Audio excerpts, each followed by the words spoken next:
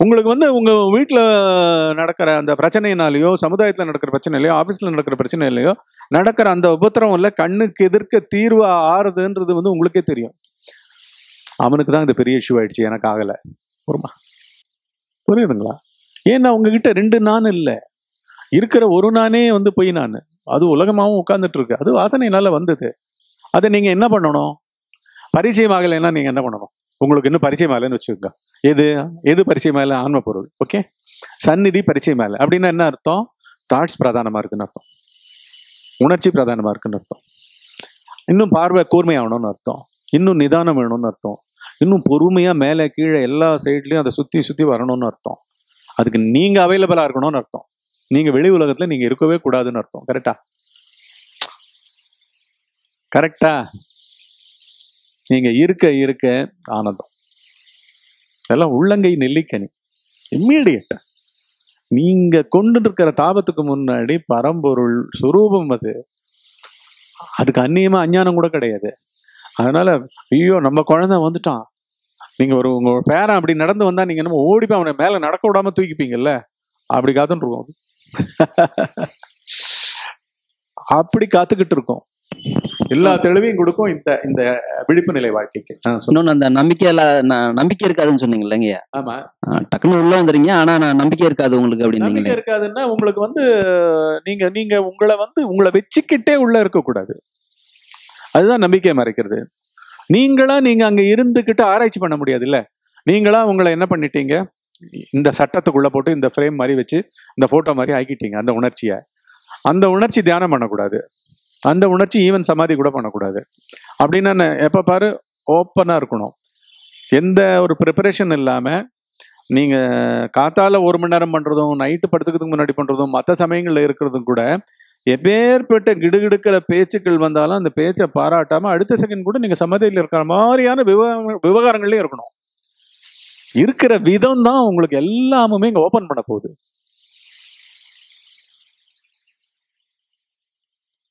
ஒரு இந்த இதுல அந்த பாலி டான்ஸ் ஆடுறவங்க ஸ்கேட்டிங் இது போட்டு இருக்காங்கல்ல, அதை போட்டுக்கிட்டே பெரிய ஆடிட்டோரியத்துல அவங்க ஆடுவாங்க. ஒரு 2 பேரோ 10 பேரோ கூட ஆடுவாங்கல்ல. விதவிதமான சோமர் சால்ட் எல்லாம் அடிப்பாங்க. வேமா போய் இப்படி சுத்தி போடுது. அவங்களுக்கு அந்த அளவுக்கு ஆயிப்போச்சு இல்ல. நம்மளால அந்த ஸ்கேட்டிங்கை போட்டாலே நம்மளுக்கு பயம் வந்துடும்ல. நம்மளோட கிராவிடேஷனே நம்மளுக்கு பயம் வந்துடும்ல. மண்டையில அடி போட்டுரும், அங்க அடி போட்டுரும், இங்க அடி போட்டுரும். நம்ம இறங்குவோமா, அதுக்குள்ள காலை வைப்போமா நம்ம?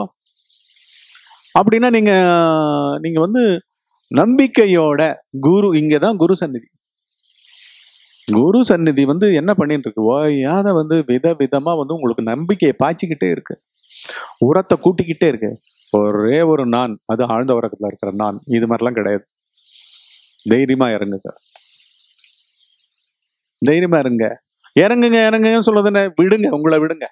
இந்த நானை விட்டு இருக்கிறதுக்கு விழிப்பு நிலையை உபயோகிச்சுக்குங்க, ஃபுல்லா உபயோகிச்சுங்க. புரியுதா? அதை பத்தி வர்ணிக்காதீங்க. அதை பத்தி வர்ணிச்சுதுன்னா இதுவே என்ன பண்ணும்? மறைக்கும்னு அர்த்தம். இது வந்து அதை பத்தி ஜட்ஜ் பண்ணி போச்சுன்னா இதுவே மறைக்கும்னு அர்த்தம். இப்போ அது சம்பந்தமாவே இந்த மதியை பத்தி ரொம்ப பியூட்டிஃபுல்லா பகவான் கொடுத்துருக்காரு. அந்த செயலுக்கு போயிடலாமா? இதுல இருக்கு பாருங்க. இந்த செயல் பாருங்க. மதினாலே என்ன அர்த்தம்? இவால்யூவேட். கரெக்டா? இடப்போடு. நம்மளுடைய புத்திக்கு அந்த பேர் கொடுத்துருக்காரு. அதை வச்சே செய்யுள் எழுதியிருக்காரு பகவான். மதிக்கு ஒளி தந்து. இப்ப உங்களை தாபம் கொள்ள வைக்கிறது கூட வந்து உங்க புத்தியை தானே தாபம் கொள்ள வைக்கிறது. நீங்கன்ற இப்ப ஏதோ ஒரு ஸ்ட்ரக்சர் இருக்குங்க, அதை பத்தி நம்மளுக்கு ஒண்ணுமே தெரியாது. ஆனா அதை பத்தி தெரியாதுன்றதை விட அது ஆழ்ந்த உறக்கம். அதுதான் பூரண சுரூபம். அங்க பிறப்பும் கிடையாது, இறப்பும் கிடையாது. நீங்களே இல்லை. ஸோ நீங்களே இல்லாத இடம் ஒரு இடம் தானே அது. பிரபஞ்சமே இல்லாத இடம் வேற. ஸோ இங்க இன்னொருத்தரை பார்க்க வேண்டிய அவசியமே இல்லை. இது ஆப்ஜெக்டிவ் கோர்ஸ் இல்லை. 10 பேருக்கு உட்காந்துட்டு எல்லாருக்கும் ஒரே மாதிரியான சிலபஸ் அது கிடையாது. உங்களுடைய வாசனைகளுக்கு ஏற்ற மாதிரி நீங்க என்ன பண்ணணும்? நம்பிக்கை கொள்றதுலையும், வைராகியம் கொள்றதுலையும், விவேகமா இருக்கிறதுலையும் நீங்க தானே அதிசூக்ஷமத்தை கூட்டிக்கணும். கரெக்டா? எக்ஸ்க்ளூசிவா கூட்டிக்கிட்டே போகணுமா இல்லையா? ஒவ்வொரு சச்சங்கத்துக்கும், குரு இணக்கத்துக்கும், கேள்விகளுக்கும் இன்னொருத்தரை இப்படி பார்க்காம ஐயோ எனக்கு தள்ள நெருப்பு பிடிச்சிட்டு இருக்குப்பா. புரியுதா? ஏன்னா அதுதான் வந்து உங்ககிட்ட இருக்கிற அந்த சென்டர் பாயிண்ட். இது அகந்தை இருக்கிற இடம் மதி. அந்த அகந்தைக்கே ஒளி தந்து அகந்தையை எக்ஸிக்யூட் பண்றதுதான் புத்தி. புரியுதா? நீங்க தான் பாஸ் கார்பரேட் கம்பெனிக்கு, அந்த சிஇஓ எல்லாம் அப்பாயிண்டட். நீங்க எந்த க்ஷணம் வேணா தூக்கிடுவீங்க, என்ன வேணா நடக்கும். அவர் பயந்துகிட்டு தான் இருப்பார். அதே மாதிரிதான் மதி. மதிக்கு ஸ்திரத்தன்மை கிடையாது. அதனாலதான் புத்தியில ஒரே ஆசிலேஷன் இருக்கும். எல்லா குணங்களும் சங்கமிக்கிற இடம் கூட சத்துவகுணம் இருக்கிற இடம் புத்தி, ரஜோகுணம் இருக்கிற இடம் புத்தி. 3 குணங்களும் அதை மறைச்சிக்கிட்டு இருக்குங்க. புரியுதா? உங்களை இப்படி இப்படி இப்படி இப்படி ஆட்டிக்கிட்டே இருக்கு. ஆனா உண்மை என்ன? ஆடாத அசையாத தோன்றாத அச்சலம். அது மாதிரி இருக்கிறது. அது அது வந்து உங்ககிட்ட தான், வெட்ட வெளியில கிடையாது. புரியுதா? வெட்ட வெளி கூட ஆடாம தானே இருக்கு. என்ன காத்து அசையதை கூட நம்ம ஃபீல் பண்றது இல்லை. இது அப்படி கிடையாது. இது பஞ்சபூதங்களை கடந்த மன ஆகாசம். அது புரியுதா? ஏன்னா அதான் சொன்னேன்ல, அதுக்கப்புறம் தான் மீதி ஆகாசங்கள்லாம் வருது. ஏன்னா எல்லாம் எண்ணமா வருது. எல்லாமுமே உங்ககிட்ட வருது. பிரபஞ்சமே உங்ககிட்ட எப்படி வருது? டீகோட் ஆகி வருவது என்ன? தாட்ஸ்.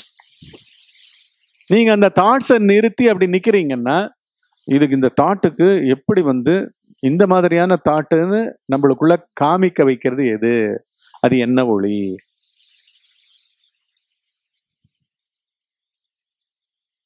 உங்களை கேள்வியை கான்ஃபிகர் பண்ணிச்சு இல்ல? அது கொஞ்ச நேரம் இந்த கேள்வியை நம்ம கேட்கலாம். அந்த கான்ஃபிகர் பண்ணின்னு இருக்கிற ஒரு சந்நிதி லைட்டு. என்ன லைட்டு? அது உடம்புக்குள்ளேயா வெளியிலையா? அது எல்லா இடத்துலயும் இருக்கிற ஆன்ம பொருள். பொறுமா?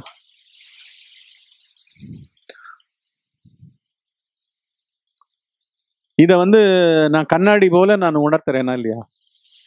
உங்க உங்க உங்க உங்க தாட். நீங்க இப்ப தாட்ஸா இருக்கீங்க, புத்தியினுடைய இந்த மதியினுடைய உணர்ச்சியா இருக்கீங்க, சந்தேகமா இருக்கீங்க, கேள்வியா இருக்கீங்க. அதுல படம் பிடிச்சு காமிக்கிறாங்க. இதுக்கு வந்து இந்த சந்தேக கேள்விக்கு, இந்த சந்தேக உணர்ச்சிக்கு, சந்தேகத்துக்கு அடிப்படையா அங்க லைட்டா இருந்து உங்ககிட்ட உணர்த்துவது எது? அது எப்படி உணர்த்த முடியும்? உங்களோட மொத்த லேர்னிங் நாலேஜ் பூரா அதுல கேள்வியா மாறிச்சா இல்லையா? அந்த சந்தேகத்துக்கு இவைகளெல்லாம் நீங்க படிச்சது, இந்த நாள் வரைக்கும் வாழ்ந்தது, குமரேசனுடைய மொத்த எசன்ஸும் அதுக்கு சந்தேக கேள்வியா மாத்தி கேட்டுதா இல்லையா? அப்படின்னா ஒவ்வொரு புள்ளியிலையும் அப்படித்தானே இருக்கு தாட்ஸ். உங்களுடைய சாரமா சாரமா வருது, எக்ஸிக்யூட் ஆகுது எது? புத்தியில. அந்த புத்திக்கே எங்கேருந்து ஒளி வரணும்? அந்த ஒளி எங்க ஆழ்ந்த உலகத்துல போறது? புத்திக்கு. புத்தி யோசனை இல்லாம இருக்கேன், உணர்ச்சி இல்லாம இருக்கேன், புத்தியே இல்லையே. இப்படி பிரபஞ்சத்தையே கேள்வி கேட்கறது, தன்னையும் நோக்கி இப்போ ஆன்மீகத்தை தேடுறது, அப்பேற்பட்ட புத்தியே ஆழ்ந்த உறக்கத்துல இல்லையே, எதுவுமே இல்லை, பிரபஞ்சத்தோட இல்லையே. அப்படின்னா இது எங்கேருந்து ஒளி எல்லாத்துக்கும் வருது? எல்லாத்துக்குன்றதை விட ஃபர்ஸ்ட் எனக்கு என்ன உணர்ச்சியா இருந்தாலும் அந்த உணர்ச்சிக்கு ஒளி தருவது எது? எவ்வளவு பியூட்டிஃபுல்லா சொல்லியிருக்காரு பாருங்க. மதிக்கு ஒளி தந்து அம்மதிக்குள் ஒளிரும். உங்ககிட்ட உங்களுடைய மதின்னு சொல்லப்படுற புத்திக்குள்ள அகந்த மூலமா ஒளிர்ந்தது எது? சந்தேகம். கரெக்டா? சந்தேகம் உணர்ச்சி தானே. பரிச்சயம் எப்படி போடுறது? நம்பிக்கை எப்படி கொள்றது? கண்ணை மூடின உன்ன இருக்கிறது சந்நிதின்றீங்களே. கண்ணை மூடின உன்ன இருக்கிறது சந்நிதின்றது வெறும் வார்த்தை இல்லை, அவ்வளோ பரிச்சயம் நான் இருக்கேன். கரெக்டா? இது வந்து என்ன ஆயிடுச்சு? சந்நிதியாவே மாறி போச்சு. அதனால என்ன பண்றது? எனக்கு நல்லா தெரியுதுப்பா, உனக்கு தெரியல, பரவாயில்ல, கவலைப்படாத. ஏன்னா நீ தெரியாம இருந்தா கூட அந்த இடத்துல இருக்கிறது அதுதான். இதுல அதுதான் பியூட்டி. உங்க ஒளிராம இருந்தா கூட ஒளிராம இருக்கும் தன்மையா இருக்கிறதும் அதுதான். நீங்க என்ன பண்ணணும்? இப்போ இன்னும் நம்பிக்கை கொள்ளணும். இல்ல, வெயிட் பண்ணுவேன், பொறுப்பேன், காப்பேன், நம்பிக்கை கொள்வேன். இருக்கு. எது அத்தாட்சி? ப்ரூஃப் எப்ப பாரு எது? அதுதான் இருக்கும். பிறந்தவரே இல்லை நீங்க, இதை தேடுறவர் கூட இல்லை. புரியுதா? சரியா? இப்ப வந்து மதிக்குள் ஒளிரும் அந்த சந்தேகத்தை, சந்தேக கேள்வியை, உள்ளே மதியினை, உள்ளே சந்தேக கேள்விதான் அந்த மதி. அந்த சமயத்துல உங்க புத்தி இதுவா இருந்தது, அதையே யோசிச்சுருந்தது. ஒரு ஒளி தானே யோசிக்க வச்சுது. சந்தேகத்தை கிளீனா யோசிக்க வச்சு பாயிண்டா கேட்போம் அந்த கேள்வியை அப்படின்ட்டு. ஸோ அதுதானே அப்ப மதி. இவாலுவேட்டட் இன்ஃபரன்ஸ், கடைசி இன்ஃபரன்ஸ். புரியுதா? யூகித்து அனுபவிச்சு பார்த்து பல விதமா உள்ளுக்குள்ள தேடி கீடி சரி இதை கேள்வியா மாத்தி, அதுதான் அந்த மதியினை உள்ளே மடக்கு. வெள்ள விடாத, ஏன்னா வெள்ள இல்ல. நீ வெள்ள விட்டேன்னா நீங்க ஏற்கனவே இருந்த குமரேசன்கள் எல்லாம் கூட சூழ்ந்துப்பாங்க உடனே. ஏய் இதுக்கு பதில் இது, இதுக்கு பதில் இது இல்ல. அவர் வந்து திருப்பி அதை தான் சொல்லுவாரு. அப்படி இப்படி எல்லா ஜட்ஜ்மெண்ட்ஸும் கூட நிற்கும், பக்கத்திலேயே நிற்கும். புரியுதா? கூடவே நிற்கும். அதனால்தான் அந்த பக்கம் போகாம இருக்கிறதுல ரொம்ப அலர்ட் வேணும். அலர்ட்னஸ், சதா அலர்ட்னஸ் ஃபார் நத்திங். அப்படிதான் இருக்கணும் ஆக்சுவலா. புரியுதா? ஒரு நல்ல ஒரு 1.5 வயசு குழந்தை, நடக்க தெரிஞ்ச குழந்தை அலர்ட்டா தானே இருக்கும் அது மாட்டுக்கு. அந்த அலர்ட்னஸ் வந்து கற்பிக்கப்பட்ட அலர்ட்னஸ் இல்லை இல்லையா? கண்ணாங்க வா அப்படின்னா அது வரும். வா அப்படி உட்காரு, உள்ள உட்காரு. விளையாடலாமா? விளையாடலாம். எல்லா புலன்களும் நேர்த்தியா இருந்து உடம்பா இருந்துட்டு அது புத்தியில தானே பதில் வருது. ஃபார் நத்திங் இல்லை. எந்த ஒரு பாசிட்டிவ் இன்ஃப்ளூயன்ஸும் இருக்காது இல்லை. ஈகோ வளராத வரைக்கும் இன்ஃப்ளூயன்ஸ் கிடையாதுங்க. நம்ம இது கூடவே வந்து இந்த 24/7 வந்து மறக்கவே கூடாது. உங்ககிட்ட குமரேசன் வந்து எந்த விதத்திலையும் எந்த விதமான இந்த மாதிரியான சப்போர்ட் பண்றவங்க, எதிர்ப்பு பண்றவங்க இப்படிலாம் உருவாகாம, influences should not be present. அங்க இருக்கக்கூடாது. அப்போ இன்ஃப்ளூயன்ஸ் எதுவும் இருக்கக்கூடாது. சரியா? ஸோ அந்த மாதிரியான சந்தேகம் உதித்த அந்த மதியினை உள்ளே மடக்கு. அங்க நீங்க மடக்கி இப்படியே நிக்கிறது தான் வந்து நம்பிக்கை. அதுக்கு பலன் உண்டு. சின்னதுக்கும் பலன். ஏன்னு எல்லாம் சகலமும் போது இதுக்கு பதில் கொடுக்காம இருக்குமா? இதுக்கு பதில் கொடுக்காம இருக்கமா? ஏன் வந்து இது வந்து உங்களுக்கு பதில் கொடுக்காத மாதிரி எல்லாம் தெரியுது அப்படின்னு பாத்தீங்கன்னா, வெளி ஆன்மீகம். அதுவும் கூட தோலை இடிச்சுக்கிட்டு படிச்ச புத்தகம் எல்லாருக்கும் நிக்குது. அவங்க எந்த அளவுக்கு போய் பத்தி அங்க தொலைச்சாங்களோ அவங்களெல்லாம் இன்ஃப்ளூயன்ஸ் பண்ணிட்டு இருக்கு. இப்ப வந்து அந்த 1.5 வயசு குழந்தைய அவங்க அப்பா அம்மாவே 1 வயசுல இருந்தே பேசி பேசி கரெக்ட் பண்ணியிருந்தாங்க வச்சுங்களேன். புதுசா வந்தவர்கிட்ட அது ஓப்பன்னஸாவே இருக்காது. கரெக்டா? நீங்க எந்த மாமா கிட்டையும் பேசாத, கிட்ட போகாத, கூப்பிட்டாலாம் போகக்கூடாது அப்படின்லாம் நெகட்டிவே ஃபர்ஸ்ட் விதைக்கிறாங்க வச்சுங்க. அவங்க இல் மைண்டட். கரெக்ட் ஆயிடுச்சா இல்லையா? இன்ஃப்ளூயன்ஸ் வருமா இல்லையா? அதுக்கு உணர்ற சக்தி கூட இருக்காது. ஆனாலும் என்ன ஆகும்? நெகட்டிவை ஃபர்ஸ்ட் எடுத்துட்டுருவோம். நீங்க எதை பதிக்கிறீங்களோ அது ரிஃப்ளெக்ட் ஆகும் அந்த கான்சியஸ்னஸ்ல. அது என்ன ஓப்பனாவே இருக்காது. கண்ணா வாடா அப்படின்னா வரமாட்டேன், அம்மாவே பிடிச்சுன்னு நிற்கும். அவங்களுக்கே தொந்தரவாயிடும். நடக்கிறதா இல்லையா? இங்கே வந்து பரம்பொருளத்தம் தான் இருக்குன்ற நம்பிக்கையில தான் ஃபர்ஸ்ட் ஆரம்பிக்கப்படணும். அதுலேயே சதா இருக்கணும். 24/7 இருந்துகிட்டே இருக்கணும். சாதகமாக நடக்கணும். உள்ள வந்து இந்த இவங்க எல்லாம் பிடிச்சி ஆணிவேர் மாதிரி வளர்ந்துருக்கு குமரேசன். எல்லாத்தையும் உழுக்கணும். நீங்க புரியுதா? எல்லாத்தையும் உழுக்கணும். யாரோட உதவியும் தேவையில்லை எனக்கு. எந்த குமரேசனும் இங்க கிடையாது. குரூப்ஸ் கிடையவே கிடையாது. படிச்சது கிடையாது, தெரிஞ்சது கிடையாது. ஏன்னா உண்மை நேரடியா இருக்கும்போது என்ன படிச்சது? பார்க்கறதுன்னு நேரடியா நடந்துட்டு இருக்கு, அனுபவமா நடந்துட்டு இருக்கு உங்களுக்குள்ளேயே. புரியுதா? அப்ப வந்து எப்படி வெளி ரெஃபரன்ஸ் எடுத்துக்கலாம்? இதைதான் நம்ம பண்ணணும். இப்ப வந்து உள்ளே மடக்கி மதிக்குள் ஒளிரும் அந்த சந்தேக உணர்ச்சியை உள்ளே மடக்கி பதியில் பதித்திடுதல் அன்றி. பதின்றது எது? எங்கேருந்து எல்லாம் உற்பத்தி ஆகுது அங்க போய் பதியாது. ஏன்னா தனியா பிரிஞ்சு பிரிஞ்சு நின்றுது. குரூப்ஸோட ஏற்கனவே ஐக்கியமானது, 2 குரூப்ஸோட. புரியுதா? ஃபார் அண்ட் அகைன்ஸ்ட் இரட்டை உணர்ச்சிகள் இருக்குல்ல. புத்தி எப்ப பார் அண்டர் இன்ஃப்ளூயன்ஸ், அது கள்ளம் கொண்டது. அதனாலதான் பிறவியில் இருக்கும். தேங்காய் நாரை பிடிச்சின்னு தொங்குறது, இதுதான் எனக்கு இதுதான் எனக்குன்னு. இல்லாட்டி ஓட பிடிச்சின்னு தொங்குறது, வக்கலை பிடிச்சின்னு தொங்குறது. புத்தி மட்டு, புத்திக்கே புத்தி மட்டு, ஜடப்பொருள் எல்லாத்தையும். ஆக்சுவலா அந்த சப்மிஷன் பேர் தான் வந்து நீங்க வந்து நம்பிக்கைன்னு பேரு. நீங்க அங்க நம்பணுமே தவிர இங்க நம்ப கூடாது. ஒவ்வொரு க்ஷணத்திலையும் புத்தி அசைவுகள் அங்கதான் நம்பணும்.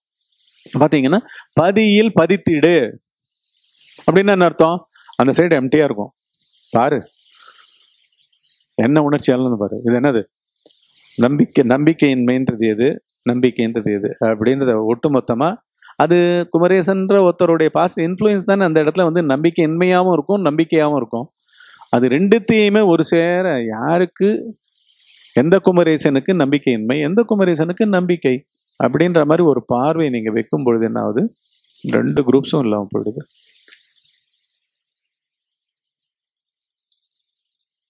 அதுதான் நீங்க முழுசா அங்க இறங்குறீங்க, அதுவாவே இருக்கீங்க.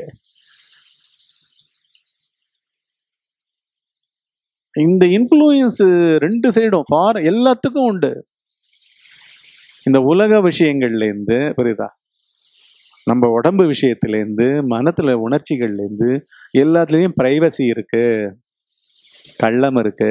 அதுக்கு 2 விதமான இன்ஃப்ளூயன்சஸ் இருக்கு. ஒண்ணுத்துக்கும் ஒவ்வொரு குணங்களுக்கும் இந்த குணங்கள் இல்லை. நம்மளுடைய நவரச குணங்கள் எவ்வளவோ 4000 10,000 இருக்குல்ல, விரிஞ்சு விரிஞ்சு சொன்னேன் இல்ல. கோபத்துல வெறுப்பு, பொய் கோபம் அப்படின்னு ஏகப்பட்ட கோபம்னு எடுத்தாலே அதுல ஒரு 40 வகைரா இருக்கும். கருணைன்னு எடுத்தீங்கன்னா அதுல ஒரு 40 வகைரா இருக்கும். சாந்தம் எடுத்தீங்கன்னா 40 வகைரா இருக்கும். சிருங்காரம் எடுத்தீங்கன்னா ஒரு 500 வகைரா இருக்கும். எல்லாம் விதவிதமா இருக்கும்ல. என்ன மனம் இல்லை அது. அதாங்க சாஃப்ட்வேர் உடம்ப தூக்கிக்கிட்டு மறைச்சுக்கிட்டு நிக்குது, உங்ககிட்டே நிக்குது, உங்க எதிர்க்கே நிக்குது. அதுதான் சமஷ்டி மாயை. பொறுமா, உங்ககிட்டயும் நீங்களா நிக்கிறதும் இது, புரியுதா, சாஃப்ட்வேர் ஃபுல்லா மறைச்சுக்கிட்டு இருக்கு. எந்த இடத்துல உங்களுக்கு இதுக்கு விளக்கமயமாவே இருக்க முடியும்? இங்க ஒரு இடத்துலதான், வேற எங்கேயுமே கிடையாது. இந்த இடமாவே நீங்க மாறுற அளவுக்கு நீங்க கொண்டுக்கணும். சத்தியமா நம்பிக்கை மயமா கொண்டுக்கணும். சரியா?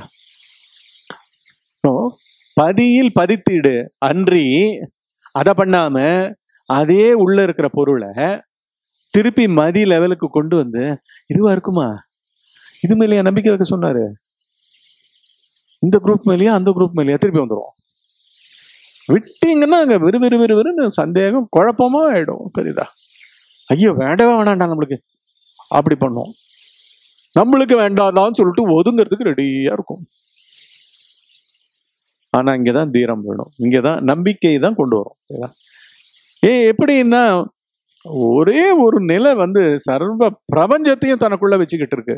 எது? ஆழ்ந்த வர்க்கம். நீங்க மாத்திரம் விதிவிலக்கா? உங்களுடைய பிறப்பு விதிவிலக்கா? உங்களுடைய மன ஓட்டனுடைய எண்ண ஓட்டங்கள் விதிவிலக்கா? உணர்ச்சி அமைப்புகள் விதிவிலக்கா? எல்லாம் அதுக்குள்ள விழுந்தாகணுமா இல்லையா?